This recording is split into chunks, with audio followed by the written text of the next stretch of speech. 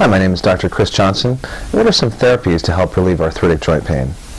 So electrical stimulation is one therapy that will help to reduce muscle spasm and tenderness that's associated with the arthritis.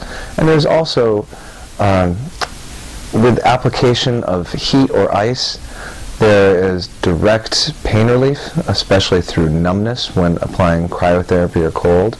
And with heat therapy, heat will bring new nutrition to the area and help to nourish the areas that have been affected with arthritis, helping to reduce that arthritic load on the body.